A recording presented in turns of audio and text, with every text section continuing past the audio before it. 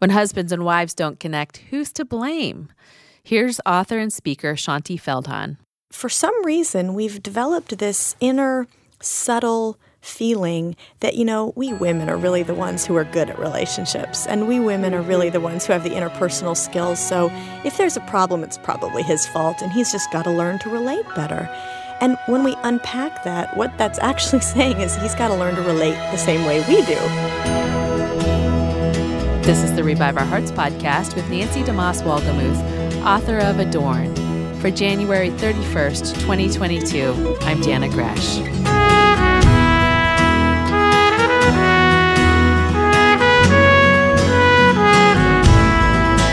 In 2005, Revive Our Hearts listeners first heard the series For Women Only. The response to that series and the book by the same title was huge. Today, we'll revisit that original series that made such a big difference in the lives of so many of our listeners. Here's Nancy. Do you ever find yourself wondering, what in the world makes my husband tick? In fact, what makes men in general tick? Our guest today has written a book called For Women Only, What You Need to Know About the Inner Lives of Men. Shaunti Feldhahn, welcome to Revive Our Hearts. It's great to be with you. Also joining us today is my longtime friend, Barbara Rainey. And Barbara, thank you for joining us. And at kind of last-minute notice, I asked you yesterday, would you be willing to come and join this conversation? Thanks for doing that. Well, it was last minute, but I'm honored to be here. Barbara and I have known each other for a number of years, and Barbara is the wife of Dennis Rainey. Now, let me just say, Shaunti, when your book first came out, and one of my staff picked it up, and they showed me the book like this, Shaunti Feldhahn, it says at the top, For Women Only, What You Need to Know About the Inner Lives of Men. And one of my staff women laughed, and she said, why in the world is a woman writing a book about the inner lives of men? And one might ask that question. We're not claiming here by any means as a trio of women to be experts on men, but you did some fascinating research that gave you some insights that I think are going to be very helpful to women about how men think. How did you stumble onto this project? Stumbling is probably the right word, Nancy, in all honesty. I actually realized how little I understood about how men really think and feel when I had to write my last novel. And I had to create a male character as one of my main characters. And I suddenly was trying to write this guy's thoughts and realizing I have no idea what a guy would be thinking in this situation. So I sat down and would talk to my husband, Jeff, about it. And anytime we'd go out to dinner with another couple, I'd go to the guy and say, can I interview you? And here's my scene. What would you be thinking in the situation? And as the man would explain what he would be thinking, my mouth started dropping open and his wife's mouth would be dropping open. And we'd be saying, that's what you're thinking? It was this enormous surprise. I started doing more and more and more of these discussions. And pretty soon I was going up to the guys behind the counter at Starbucks going, what would you be thinking in this situation? And I realized that there was so much that I didn't realize about what's going on in the mind and heart of our men.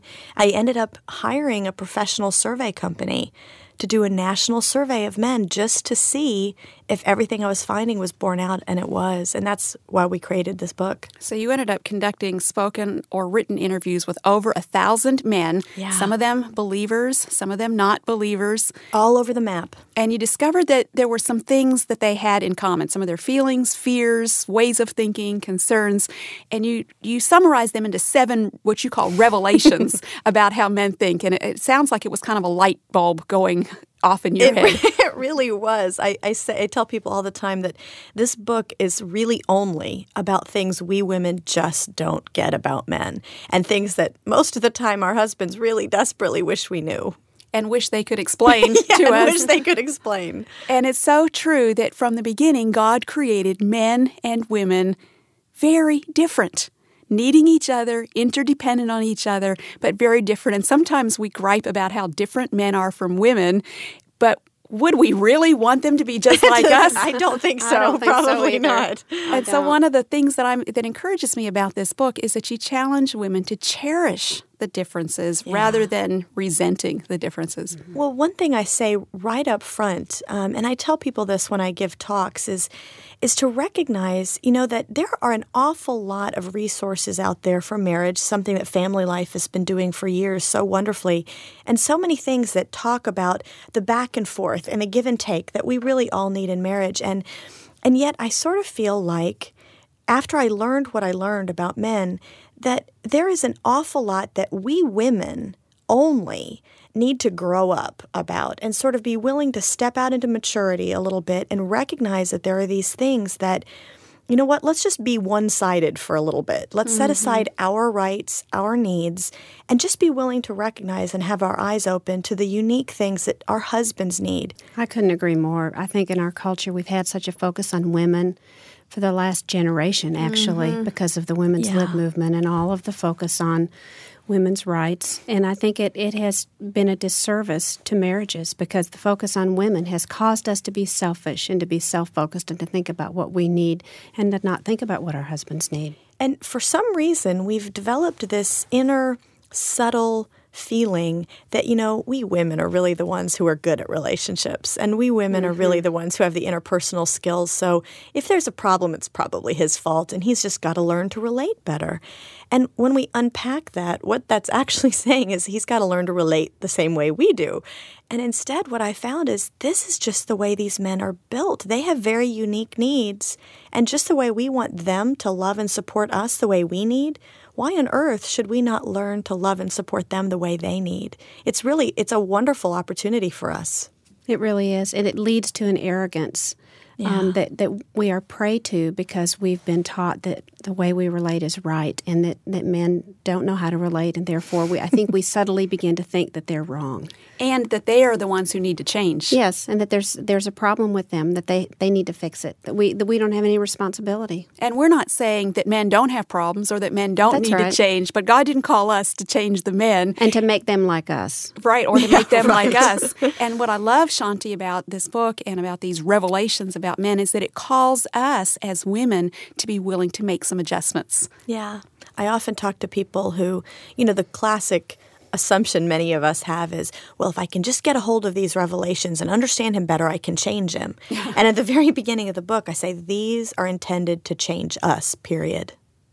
And one of the wonderful things about that is, as I have found in my own marriage, is that once we start realizing that we can reach out to our husbands and love them the way that they need, it builds them up to be the men that God created them to be. And suddenly they start becoming the men that God created them to be, which includes being wonderful husbands. Even if they already were, they want to then love us more sacrificially. It's a win-win for all concerned. And I hope our listeners will stay tuned through this whole series because I think it's going to bring a lot of hope to women. We get a lot of desperate emails from women who are in desperate marriages, and learning some of the insights that you show in this book, and Barbara, that you have learned through a lot of years of marriage, this brings hope. This says that a wife can have an influence on her husband if she will become the godly woman God wants her to be, that the impact on her husband will be significant, and not just on her husband, but on men in general. So let's jump into the first of those revelations, which I think is so foundational and is one of the key biblical teachings to women about relating to men. And it starts with this revelation, which we think we know, but we really don't fully understand, and that is that men need respect. Yeah. I started actually learning this a little bit when I was right out of college. I was a brand new believer, and I was on a retreat with a bunch of singles, and the theme of the retreat was relationships, which, as you can imagine, was of great interest to a bunch of singles. And the retreat speaker, looked at this group of 70 people in this room, and he divided us in half. He put, the men on one side and the women on the other side of the room. And he said, I'm going to ask you a question. And I'm going to ask you to choose between these two bad feelings. If you had to choose, would you rather feel alone and unloved in the world, or would you rather feel inadequate and disrespected? Okay. I really don't want either. No, don't want either. But, if you had to choose, which would you rather? And he turned to the men and he said, okay, men, who here would rather feel alone and unloved? And every man raised his hand. And you heard a giant gasp from the women's side of the room. And he turned. They would rather feel alone and unloved than to feel inadequate or disrespected. Wow. Which for a woman, we most want to feel loved and cherished. This was like a foreign land to us. We had no idea how they could choose this. He turned to the women's side of the room and he said, okay, women, who here would rather feel alone and unloved? And only, I think, 3 or 4 women raised their hand. And you heard the giant gasp from the men's side of the room and said, okay, well, women, who here would rather feel inadequate and disrespected? And almost every woman raised her hand. And this retreat speaker said the same thing that I said in the book and asked the men on the survey, which is to recognize that for women, the highest need in general is to feel loved and cherished. The highest need for men is to feel his wife's respect and trust and admiration and honor. So we can go as women overboard trying to show how much we love them. But if we don't also show that we respect them and maybe criticize them in public or question their decisions all the time, they're going to feel disrespected, and then they won't feel loved. And that's a little different way of thinking in a culture that is so love-dominated. Absolutely. It's interesting. I was speaking with a gentleman who has a ministry called Love and Respect, a marriage ministry that deals with exactly this. And he pointed out that we have come to believe in our culture that love is to be unconditional, but respect must be earned.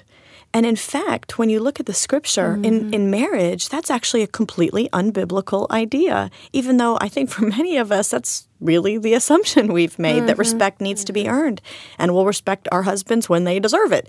And it really, what God is saying is that would be the same thing as for him as your husband saying, well, I'll love you when you're lovable. Yeah. It's absolutely imperative that we learn what the scripture says about that.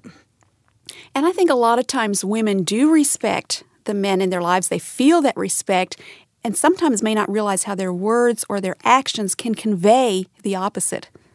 Yeah, I really agree, Nancy. I think we've become, as a culture of women, I think we've become critical.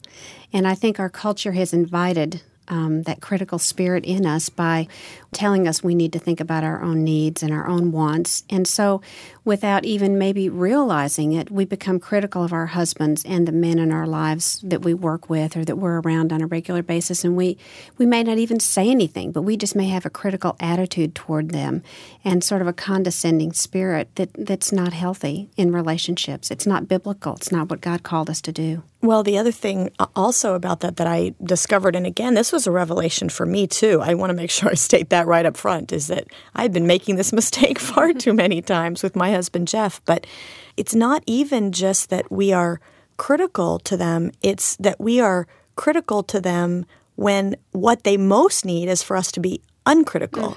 It would be the same thing as if our husbands spent their day never talking to us or never showing any signs at all of love, and in fact showing us things that we felt were constantly unloving. And that's the way they often feel that they go through their day because, again, their highest need is to feel that we respect and trust them. And frankly, one of the things that I hear all the time from women is, well, what do you do? How do you show respect? Or why should I respect him if he's really not respectable? And, I say it's that paradox, that same way that, when we weren't worthy of it, Christ came and died for us. And that makes us want to be worthy of it. It makes us want to live a godly life. It's the same thing with our men, is that if we will show them and choose, it's a choice, really, to demonstrate that respect and to demonstrate that trust, even if we felt, he hasn't really earned it, he will want to be worthy of that. And that takes faith that God really will come through. You have to launch out into the deep and say, Lord, I'm going to obey you and your word, regardless of how I feel, regardless of how my husband may have wounded my spirit.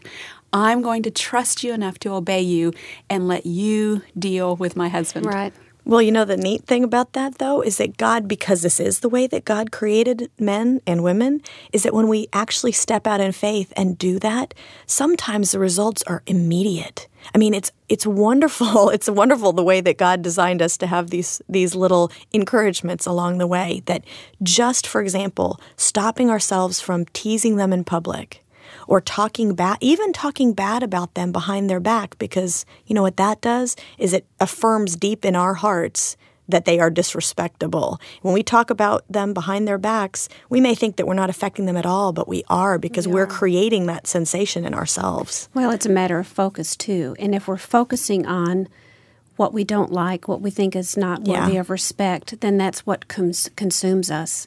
One of the interesting things that I learned early in our marriage is, and I think it was within the first year of our marriage, I remember thinking that the spiritual thing to do as a new wife was to pray about the things that I saw in my husband's life that I felt like needed to be fixed or changed, or where he needed to mature. You mean there were some things that you thought needed to be changed in Dennis Rainey? And they surprised me, because when I married him, we had a pretty short courtship and engagement. And so I did discover some things in that first year that surprised me, and I thought, he's not as mature as I thought he was. And so I began to think, how do I do this? How do I handle this as a Christian wife? And I thought, well, the Christian thing to do would be to pray about these things. And so I began to make a list in my prayer notebook of things that I felt like God needed to work on in his life. And the thing that was so interesting about that is that after a few weeks, I realized by praying on those things every day, that I was focusing on them every day. I had that list memorized, and at the end of 3 weeks, maybe only, or maybe a month, I realized I was consumed with everything that I thought needed to be changed in his life. And I went to the Lord and I said, Lord, this isn't working. I don't like how I feel about him by focusing on what's wrong, or what I think is wrong. God may not even think it's wrong, but I had come to the conclusion it was wrong. And I said, God, I'm going to give him to you, and I'm going to tear this list up, and I'm not going to ever pray about things that need to be changed in his life again.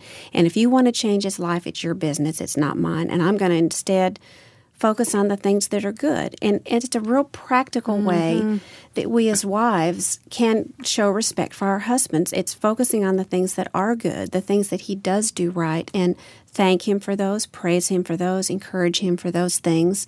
And as Shanti just said, watch him light up when we do give him respect for what is good and what is honorable and what is respectable in his life. I think it's time for us to reissue a challenge that we have given several times before on Revive Our Hearts, and it's always been received so positively. We've received so many emails telling how this was life-changing. So if you haven't heard this before, or even if you have but you've never done it, or maybe you've done it and you need to do it again, here's the 30-day challenge. For 30 days, you can't say anything negative about your husband to him or to anyone else about him. Now, when I give that challenge in conferences, I just watch some people look like they're going to fall off their chair. I don't think I can do that. Listen, if that's a problem for you, then you've probably developed some bad habits and you're seeing your husband through negative eyes. That's the one side of the challenge. You can't say anything negative about him for 30 days.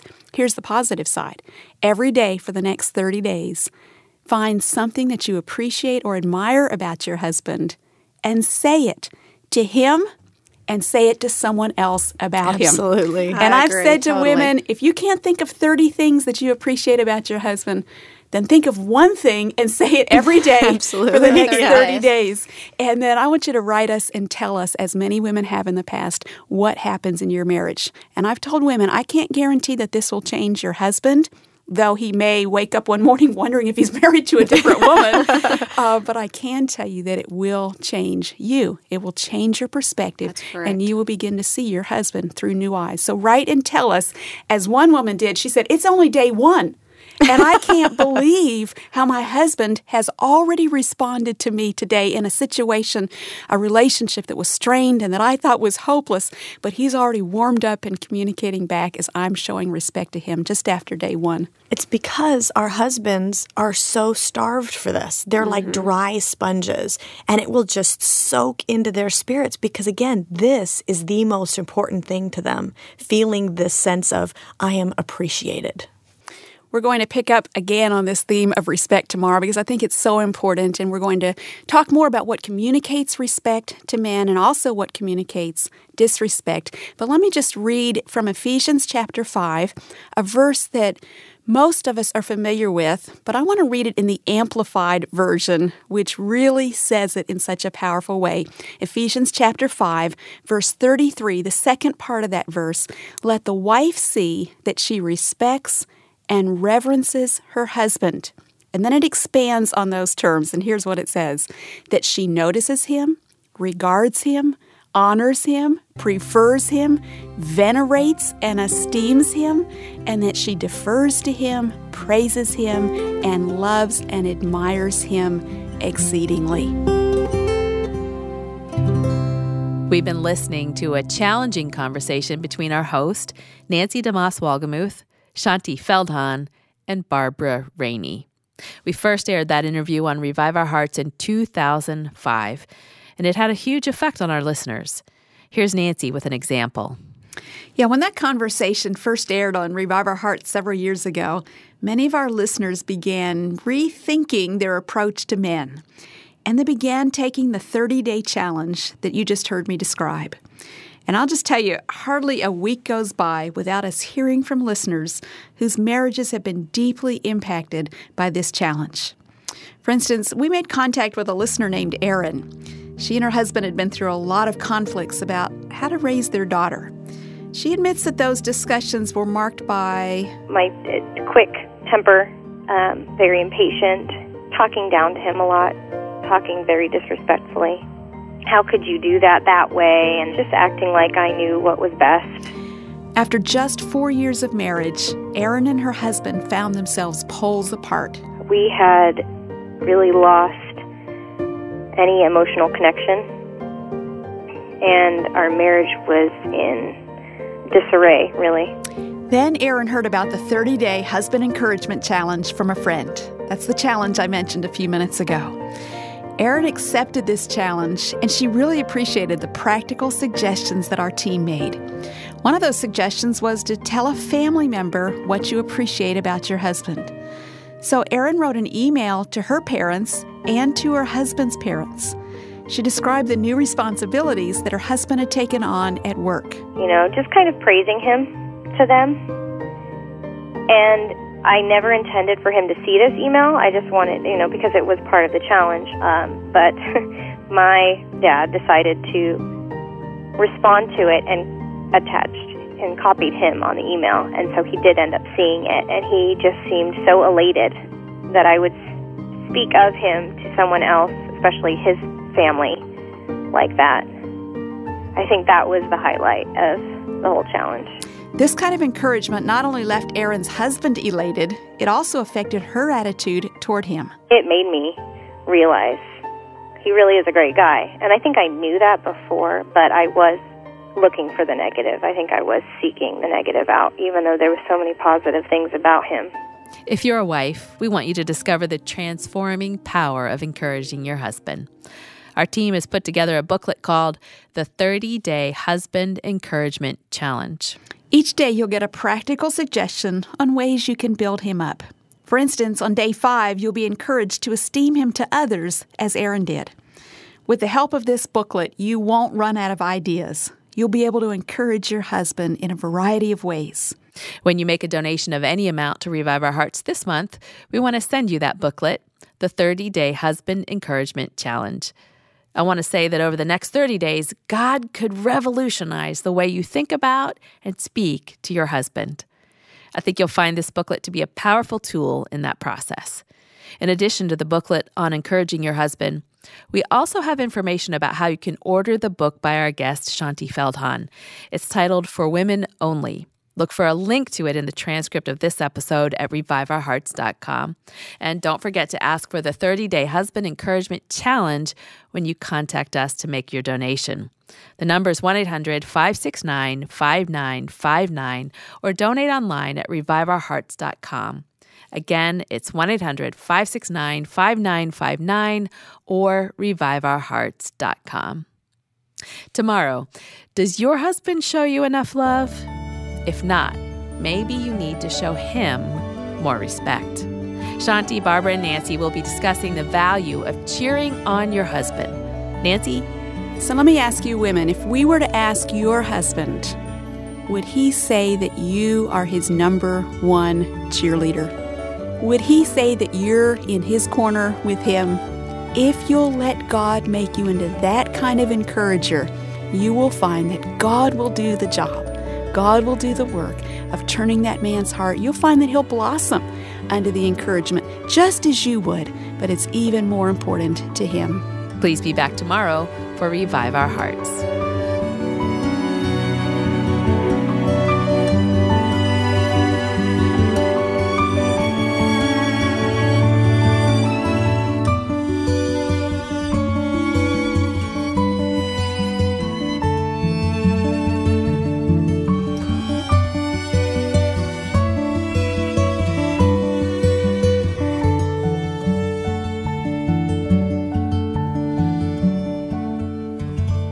Encouraging you to encourage him. Revive Our Hearts with Nancy DeMoss Wolgemuth helps you find freedom, fullness, and fruitfulness in Christ.